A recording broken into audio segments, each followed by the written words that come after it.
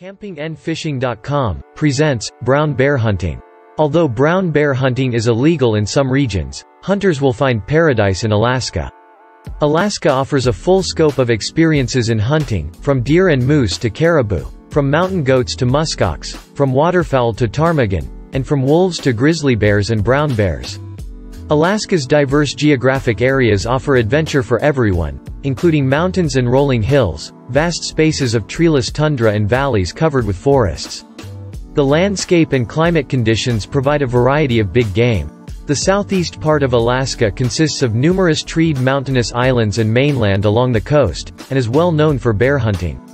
The foremost hunting trophies here are on brown and black bears, black-tailed deer and wolves, and mountain goats and moose. Most hunting trips are guided hunting, mostly done by boat, and the most well-known spots are on the islands in the central part of the area. Admiralty Island in southeastern Alaska is famously believed to be the brown bear hunting mecca, although there are other islands of GMU4 that also have exceptional bear populations. Recent years have shown that sports harvests have been divided, with 40% coming from Admiralty, 40% from Chichaov, and the rest from Kruzof and Baranof Islands. Brown bear hunting in these areas is very much popular, and has nearly 1,000 registrations permits being issued yearly for GMU4. Brown bear hunting in the general season is open to unlimited number of hunters, and a harvest ticket is needed. These harvest tickets are available at no cost where hunting licenses are sold. Big game tags for the species that is being hunted is required for non-residents.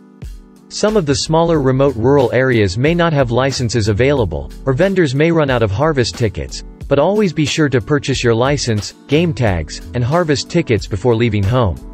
Some extra fees for big game tags and about $85 for the basic non-resident hunting license are some of the costs involved. The day and month that a bear is killed must be marked on the registration permit before leaving the kill site. Hunters who have obtained registration permits for bear must fill out and return the permit report even if they have not hunted. For non-residents who are going on brown bear hunting, they must be accompanied by a registered Alaskan guide, or must hunt with close relatives within the second-degree relatives who are Alaskan residents.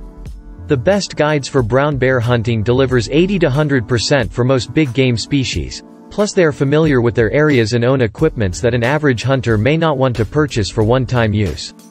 Campingandfishing.com. Thanks for watching. Please like, share and subscribe.